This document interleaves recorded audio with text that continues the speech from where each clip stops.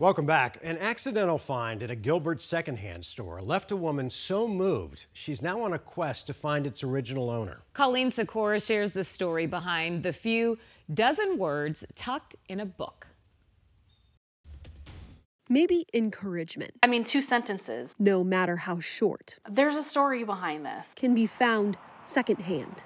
I was like, I have to find out who this is. Rose Farmer, the unintended recipient. It's a pretty new note. While on a stop at Goodwill near Higley and Queen Creek in Gilbert, getting her daughter a costume for school. I said, Mom, for some reason, I just want to look at the books real quick. And an older lady was next to me.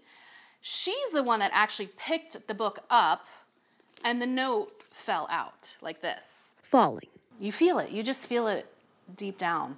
Into a note from father to son. Believe, Trent, believe. You are loved and respected, so let's get going. The ride may be bumpy, but we will get there.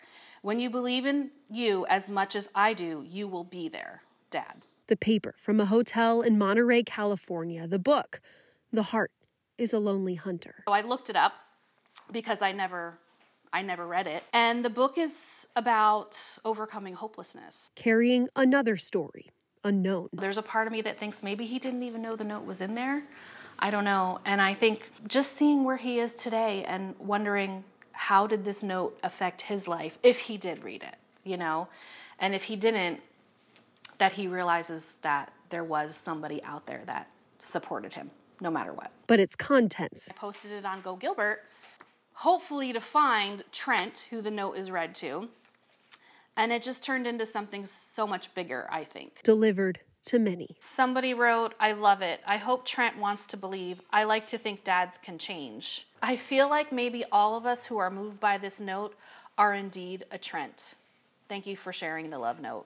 You just helped a lot of people reading them. Hope. Even though the note was written for Trent, I think that everybody feels that. That the first-hand owner might be found. There's a lot of people out there that are rooting for him. And if not, the second-hand encouragement matters too. Sometimes it takes a stranger, you know what I mean, to lift you up and say, you know what, I believe in you.